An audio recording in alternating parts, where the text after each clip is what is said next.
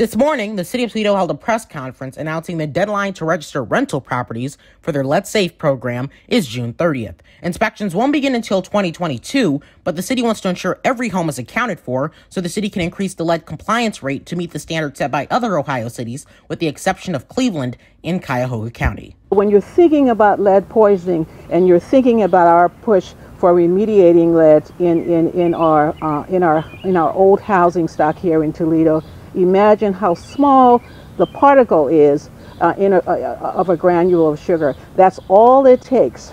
That's all it takes on a daily basis of exposure to ruin a child's life. As of right now, the average turnaround time to inspect a home and ensure it's in compliance is about 3 months. The city says they will need additional inspectors to ensure every home in Toledo is lead safe compliant. To become an inspector for the city, visit ToledoLeadSafe.com/become an inspector. Reporting in Toledo, I'm Jaden Jefferson.